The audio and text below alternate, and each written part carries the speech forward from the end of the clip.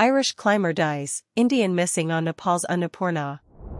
Kathmandu, Nepal, an Irish climber has died and an Indian is missing after falling into a crevasse in two separate incidents on Mount Annapurna, the world's 10th highest mountain, an expedition organizer said Tuesday.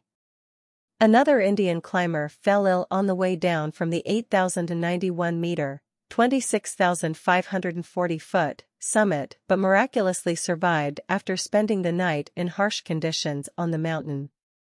Irish climber Noel Richmond, 56, died Monday while returning from the summit, Thaneswar Guragai of Kathmandu-based 7 Summit Trek said. The cause of death was not immediately known. His body was carried down the mountain and taken to Kathmandu, the capital, Guragai said. Indian climber Anurag Maloo fell into a crevasse on the same mountain on Monday, Guragai said. A search is continuing for him.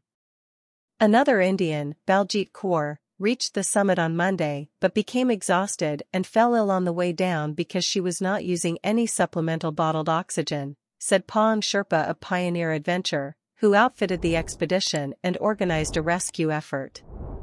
He said Kaur spent the night on the mountain before she was able to make contact and was rescued by a helicopter. She was taken to a hospital in Kathmandu, where she walked from the ambulance to the hospital building with the help of a nurse. The popular spring mountaineering season has just begun in the Himalayas in Nepal and hundreds of climbers have begun climbing the highest peaks. 3 Sherpa guides have been missing since last week, when they fell into a crevasse on a treacherous section of Mount Everest just above base camp on the world's highest mountain. The crevasse is estimated to be about 50 meters, 160 feet, deep.